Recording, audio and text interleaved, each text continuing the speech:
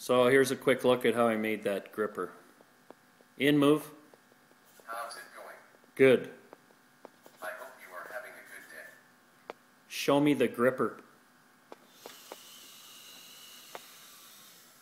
Earmuffs.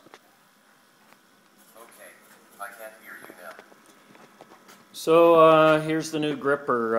Out here is a balloon that has a few tablespoons of coarsely ground coffee in it. All I had was some Kopi Luwak, so I used that. I designed and printed this cone that holds the balloon as well as attaches to the servo here. And this is an easy bit lever servo bracket that I printed off.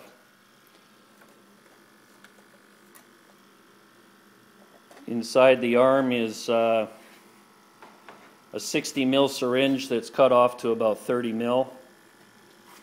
Up in there is a 755 mg servo, and this is some aquarium tubing for the airline. So the way the gripper works is it pushes down on an object which deforms the coffee grounds around it. Then the servo pulls back the syringe to create the vacuum, and that's what holds the servo. So I was able to fit it all inside InMoov's arm here. How's it going? I think that with more vacuum a guy could make a bigger gripper, but that's it for now. So there you go. InMoove. What can I do for you? Rest.